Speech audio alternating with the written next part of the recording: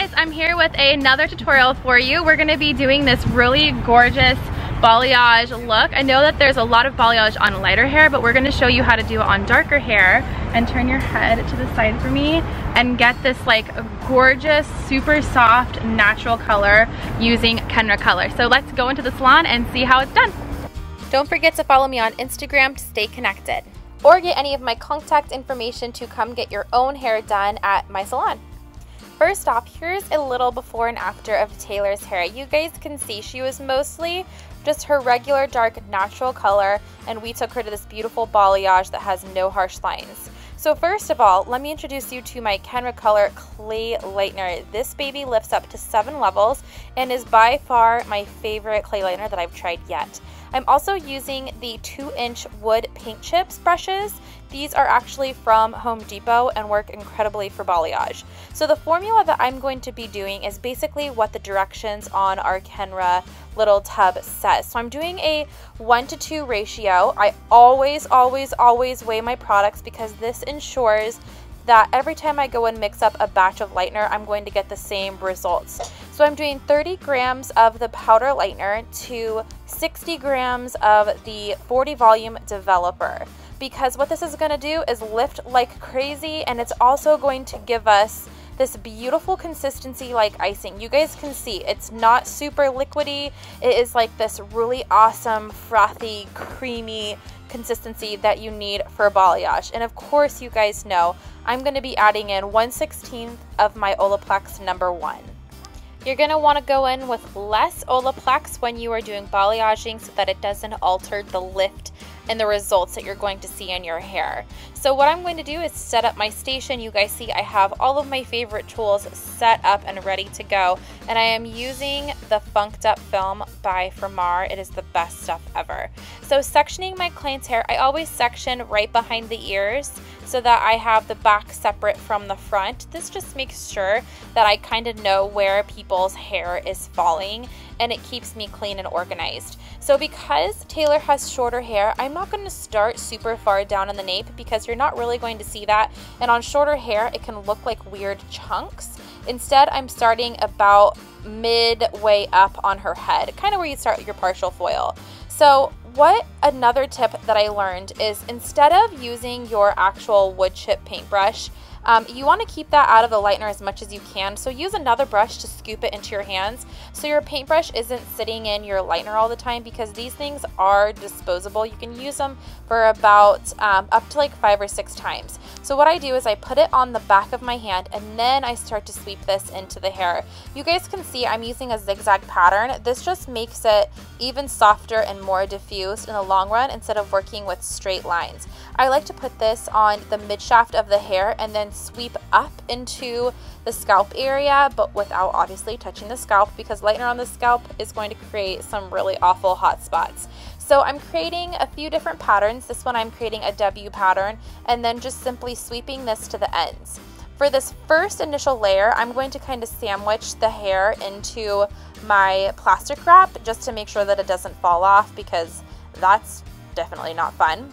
I'm doing a second section in the mid area, and I'm just sweeping this in basically the same exact way, and then I'm going to bring that plastic wrap over and under.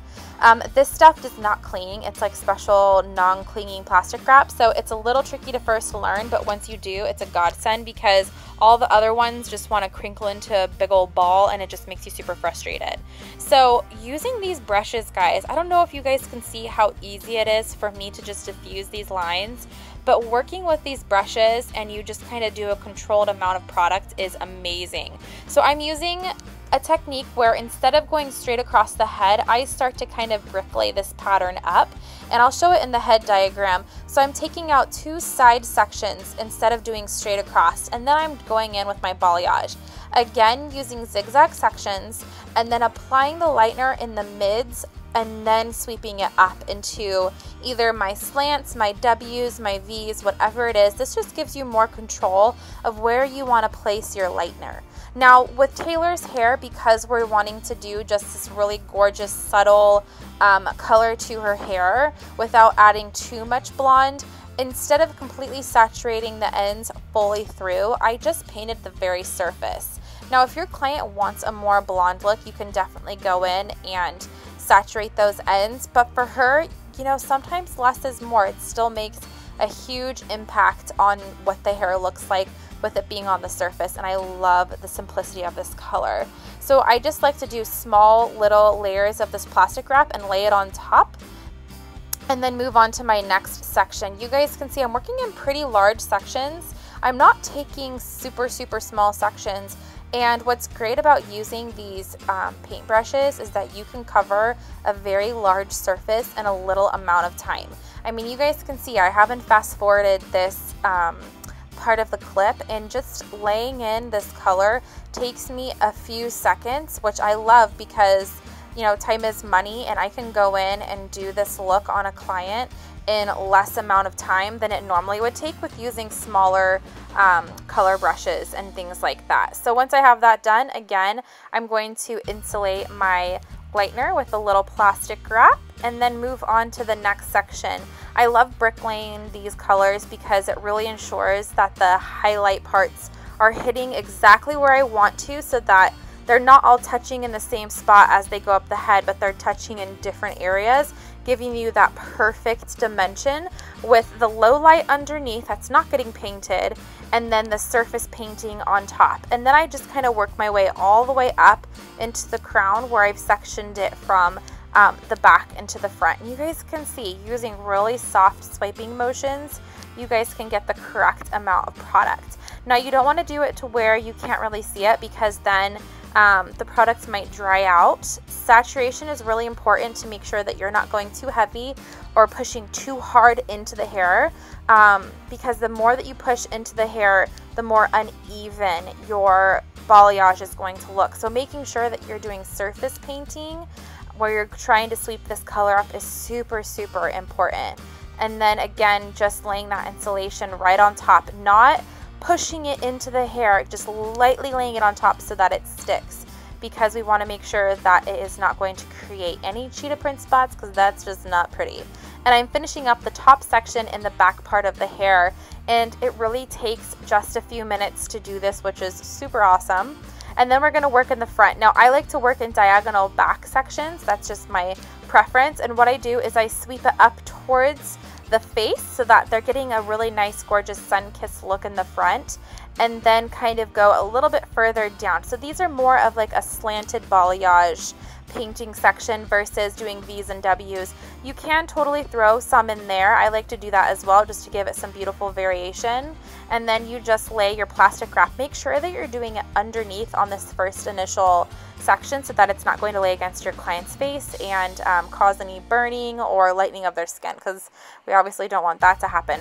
So you guys can see in this section, this is a really beautiful slant, and then just keeping it up towards the face so that the brightness is staying in the face area.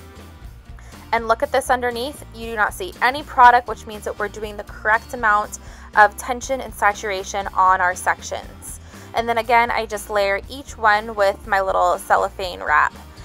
I love balayaging so much, and I didn't realize how much I loved it until I started working with these paint brushes. I just think they're so incredible, and they're like 97 cents at Home Depot. So I have a full stock of them at the salon and at home. So finishing up this top section, you guys will note that I have kind of a little mohawk section up top, because Taylor parts her hair on the right side. So I want to make sure that I'm attacking that top area differently. So I'm going to section this first piece out. That's going to be her face framing bang area. So I'm going to do this one underneath, so right against her hairline. Instead of painting on top, I want to make sure that when she pulls her hair back, it's going to be beautiful and blonde in the front, so she doesn't have a big, like gaping black hole. And I'm just going to lay that down on top of itself and then move on to the next section.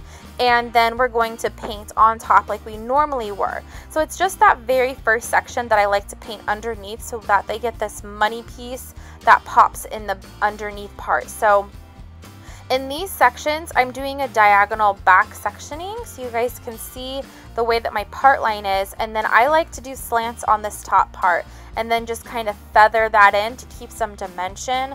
And it just creates the most gorgeous, gorgeous color. So if you note on the section, see how the left side comes up higher because that's where her part line is, and then the right side has a little bit more dimension. That is going to make some of the most beautiful balayaged color in the end when you see the hair either straight or curled, because you're keeping a low light, but you're also keeping that just like super subtle color right near her part line to ensure that she's not going to have any harsh lines. So this is going to be the softest grow out ever. And you guys can see I'm just taking sections, going a diagonal back all the way back until we finish up this section, so that it's just going to be so gorgeous. I love doing this top part. It is so much fun. And then again, just making sure that we're laying that cellophane right on top so that it stays all nice and insulated. So you can see there's nothing popping out underneath that section. So this finished up her whole head. Look at how beautiful this is. It's not super heavy. You can see the actual processing of the hair. I'm going to put her under a light amount of heat. These are our infrared rotating, I don't want to say dryers because they're actual heaters. I'm using a very, very, very low temperature, as you can see here. If you're doing clay lighteners, they most of the time tell you not to use heat, so I break the rules and I use very low heat and then just kind of wait until it hits the exact color that I want, which you guys can see she lifted to a level 9. This Kenra Clay Lightener is seriously incredible. I love, love, love this lightener.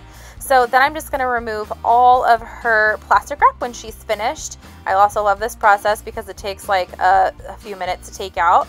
And then all you do is lean your client back and start the washing process. Now what I do is I rinse the hair, then I tone, then I Olaplex step 2 and shampoo and condition, just to make sure we're keeping her hair super healthy and happy. I love to towel dry before I tone to make sure that I get everything nice and combed out. If you guys haven't tried the Wow Comb, it's amazing. I love this guy. And I'm going to tone her hair with 9N and a little 9GB. Her hair was already a super pretty gorgeous color. Make sure to swoosh your color, not shake it. But I just wanted to give her hair just a little bit more depth with doing a nice little gloss toner. And plus the shade EQ is my favorite because it adds so much shine and just seals your cuticle down. So I left this on for about 10 minutes to wait until I saw that perfect like sandy tone in her hair. Oh my gosh, I love this toner so much. And then I'm going to go in and to finish off her hair after blowing it out, I'm going to curl it using my T3 curling iron, the 1-inch clip. And you guys can see I'm kind of curling the top and then just pulling the ends through to give her that really awesome modern curl. And I like to take the curls front and back, so away from the face and towards the face, and then finish it off with a nice setting spray. And if you guys have not tried Shebang-a-bang dry spray wax, this stuff is awesome for adding in some texture to these curls. And then I just comb everything out using a wide tooth comb. This little guy is my BFF when it comes to curling hair and brushing everything out, and we were talking about how much we love her color. I was so impressed by this Kenra Clay Lightener and so impressed with just how all of this works together. If you guys have never tried a clay lightener, I highly suggest you to go try it out. Try out this one, grab a 30 and 40 volume developer, and find yourself someone to play on, because it is such a fun clay lightener and sits so differently than regular powder lighteners. Look at this top area. There is no harsh lines. It's gorgeous.